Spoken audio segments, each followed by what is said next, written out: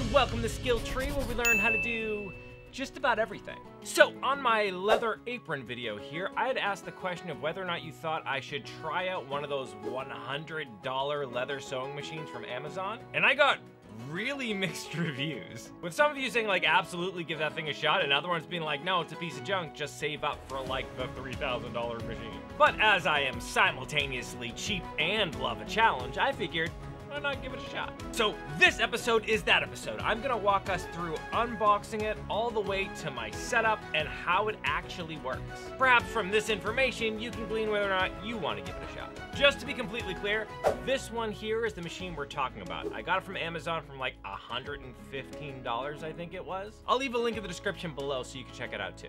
So right off the bat, I will say this showed up really fast. I think I ordered it on a Tuesday and it showed up on that Thursday. That being said, this box was beat to shit from the beginning. Only some of this was me starting to rip into it before I realized I should probably have this on camera. Most of that's how it showed up, which could just more be a shipping issue than the actual manufacturer's issue. First thing I ran across in the box was this little diagram sheet here, which honestly was so faded I couldn't read it anyway, so fairly useless, I guess. And the second thing I noticed is that everything in this box was absolutely covered in oil. Though seeing how most of this is unpainted, untreated steel, I think that was more of a rust deterrent than anything else. So that as well, I'm gonna give a slide, but I get it, oil, a slide. But I did need gloves to finish unboxing this thing. In the box though, and this is what I will pin on the manufacturer, everything was just kind of thrown in there. As I was taking everything out, I noticed there was just nuts and bolts kind of in the bottom of the box kicking around. Nothing was kept together cleanly, and I honestly had no idea where anything went, like what anything went to, so I was kind of lost taking it out of the box. Now I know a lot of this sounds pretty negative so far, but this is just me understanding why people give that initial negative review. I think if you are expecting this thing to come like out of the box and you're gonna know what's going on and whatever, this isn't that. It will help if you are mechanically inclined or like YouTube videos. For my process though, I started by piling everything up in the groups that I thought went together. This way I can kind of tackle them in some semblance of order. Starting with this stand here. Now this is where unanimously people have said on the reviews and stuff to just out the box get rid of the stand. And I can see where they're coming from this. These legs just kind of slide into this plate here and are not very sturdy at all. And with how heavy the rest of that machine is, it's definitely gonna dance all over the place. So task the first, making a stand. Now for that, with just what I had laying around, I decided to use this block O wood here that used to be a shelf to act as the base of my stand.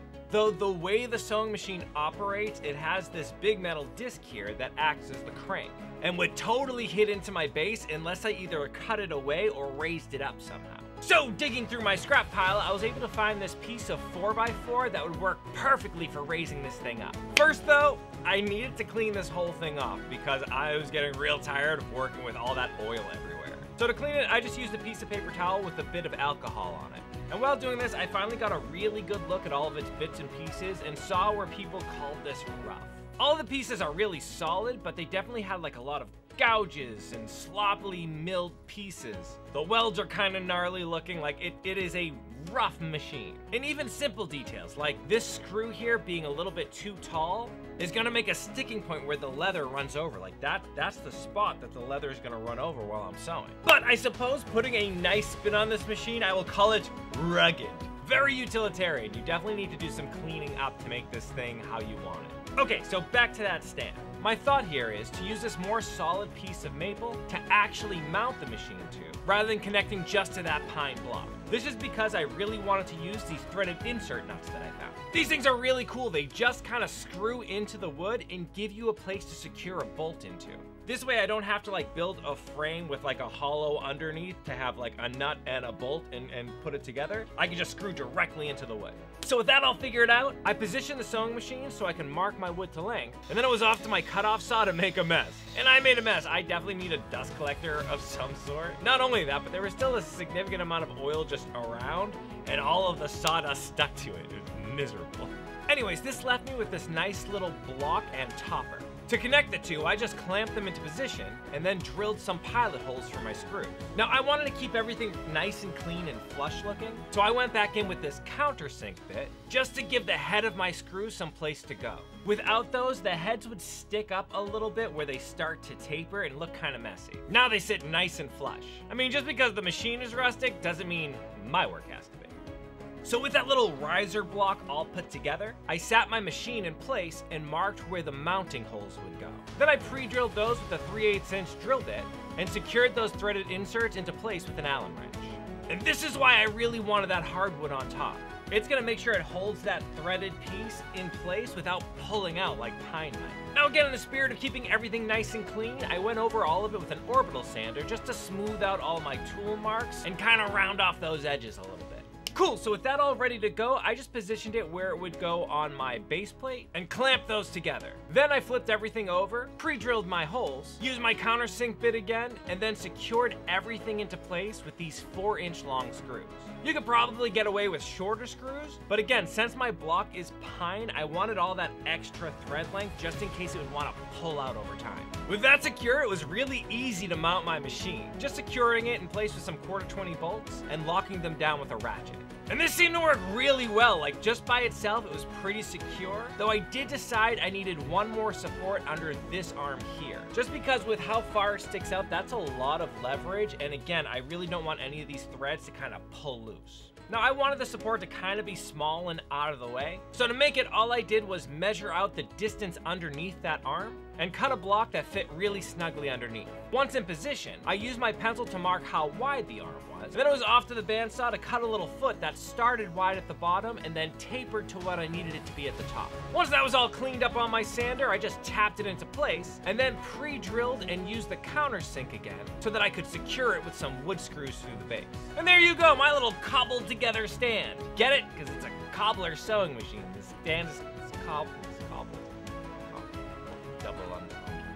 Anyway, I might stain it or paint it or whatever later, but I'm really eager to actually see if this machine works in the first place before I put the work in. For starters, I needed to put on the crank plate here that actually operates the whole thing. It just mounts onto this little bolt on the side here and is secured by this nut. Now on the back of this crank, you're gonna see it has these 2 grooves here, as well as this little keyway on the mounting hole. That little keyway marries to this screw on the mounting bolt. And those grooves match up to these bearings that are mounted here and here. All you have to do is match up the keyway and make sure those bearings slide into those grooves. Then secure the whole thing in place with the nut. The only other part I really ended up using from the pile of stuff I found in the bottom of the box was this threaded rod here with a nut on it. That I discovered just kind of screws into the hole at the top and is where you mount your thread spool. Oh, on the side, attached by some wire too, is also some extra bobbins and a shuttle, which I thought was nice. They actually decided to keep everything in one little group rather than just kind of throw it in the box and hope for the best. Now, say what you will about the construction of this machine. With everything in place, it was actually really cool to see how it worked. Just to watch how turning the wheel made this little armature here move, which is what controlled the needle. And then on the other side, this offset little lump of metal is what moved this armature, which is what controlled the stepper foot. It's just a really fun, simple machine that has like very specific timing the way everything works together. And all it is just bent pieces of metal that make that happen. I think that's pretty cool to look at. It's neat to dissect a thing that way, and then you can come up with ideas for yourself if you want to make a thing, being like, all right, well, how would I make these 2 different actions correspond with each other? It's also nice to see that they have this little sewn piece of leather here to show that they've actually tested that the machine works before sending it, which I was hoping was a good sign that, you know, it actually works. I mean, it is a really simple machine, so we should be able to get this thing to work. Oh, another nice thing the manufacturer did is they actually left it all threaded so you can see how it goes together. Following it, you can see that it goes through this little hole in the arm and then around these 2 tension washers here to keep it snug. Then it went up through this little ring o spring here on the side and then up and over to this little armature here before finally diving into this tube and coming out again just above the needle. And this honestly was a lifesaver. Like, I wouldn't have been able to figure out how to spool it all through and where it all went without it already being there. So now I'm eager to set this thing up myself and see if we can make it work. First, I opened up this little area here to reveal where the shuttle and bobbin is hidden. Now heads up, this thing was a bitch to remove. I had to use some needle nose pliers to do it. I just couldn't get it out any other way. And the bobbin itself is in kind of rough shape and really in need of a cleaning. Now, the actual loading of the bobbin, I think it's super rustic again, I guess, but I kind of dig it. All it is this little rubber donut mounted on a spring assembly here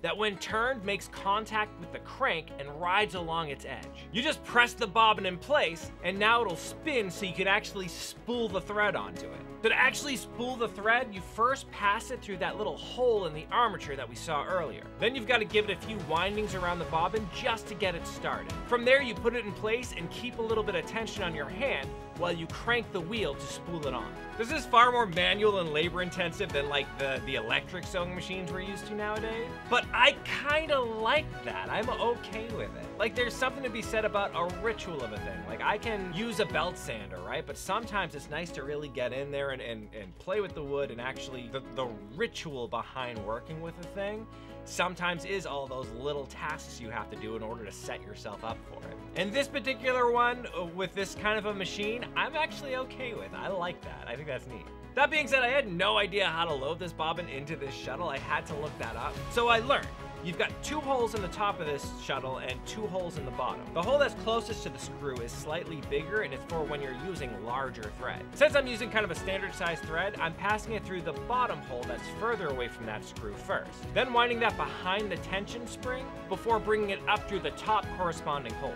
Now, as you can see, when I pull on the thread, the bobbin is turning clockwise. This is incorrect, and it took me a little bit of screwing around to figure out this is incorrect. It should turn counterclockwise, so if you pull it and it turns clockwise, just pop it out and turn it over, and you're fine. With that all set up, I just pop that whole assembly back into place. Now, on the machine, there's actually a little groove cut in right there where you pop it in place that the thread needs to run through before you can shut that little door there. This will leave the tail kind of hanging out loose like so. All right, so with the bobbin all set, it's time to thread the rest of the machine.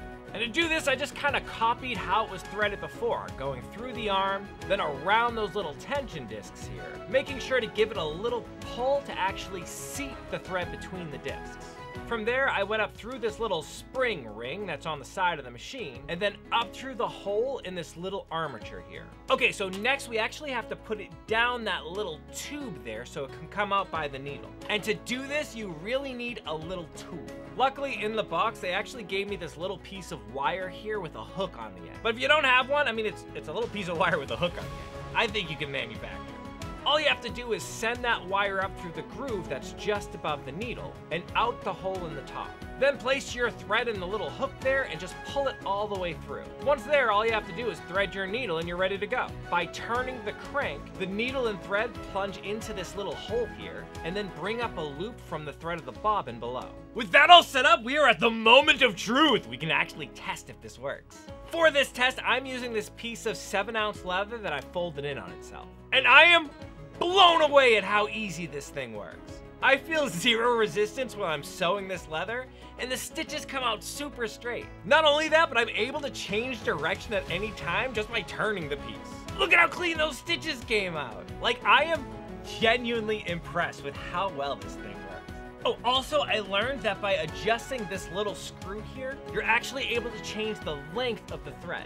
I played with this and just how fluently I could move while sewing to create this little arcing spiral here of different thread lengths. Knowing that, this thing is actually crazy versatile. Like, you can follow really intricate thread patterns, you can use thread as kind of a decorative thing. It holds together really strong, like it won't come apart very easily at all. I am genuinely impressed with this.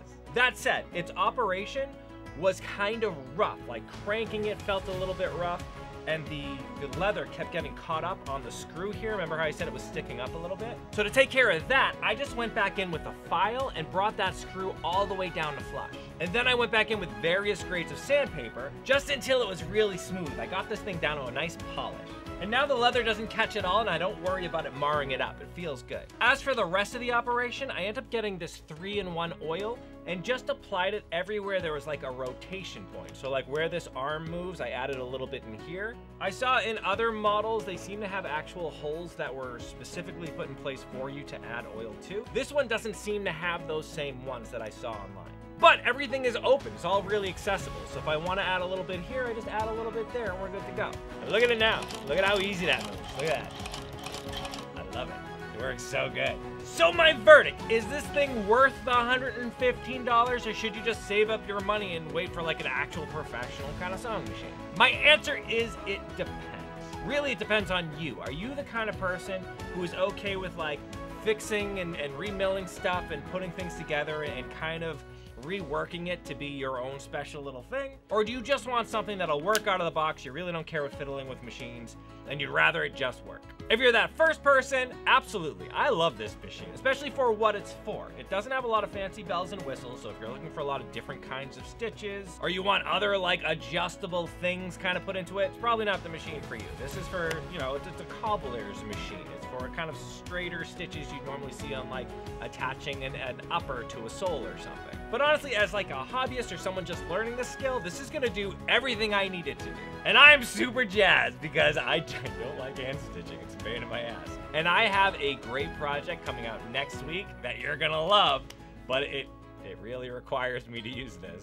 But I am very pleased with this purchase. I like this thing a lot. Now, I wanted to give a special shout out to my Patreon members, without whom I wouldn't be able to even buy things like this. With your help, I'm gonna be able to level up even more skills and make some cool stuff. In fact, special thanks to Vinny C, our newest high tier level Patreon member. If you'd like to support what we do here and help us grow our tree, why don't you consider joining the Patreon? Link in the description below. Also, if there's anything you'd like to see me cover, why don't you leave it down in the comment section here and I'll add it to the list. All right, I should get going. I have to make the templates for this project that you guys are gonna freaking love. Super excited about it. Super excited about the help this is gonna give me with it. In the meantime, though, keep leveling up, you. Thank you for sticking around to the end screen. YouTube algorithm loves it when you do. They also love it when you like and subscribe to my channel, so if you enjoyed what you saw here, why don't you do that? Finally, why don't you check out one of these videos down here? I think you'd like those too.